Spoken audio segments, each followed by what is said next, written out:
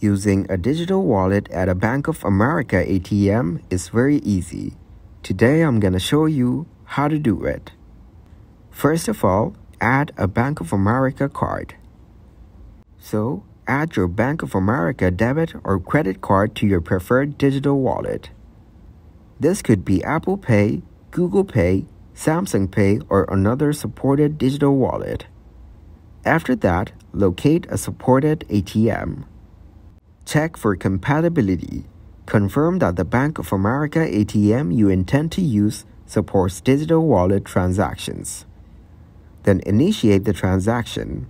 Approach the ATM, stand in front of the ATM, and initiate the transaction as you normally would. Now, select the digital wallet option. If the ATM supports digital wallet transactions, look for an option on the screen to use your digital wallet.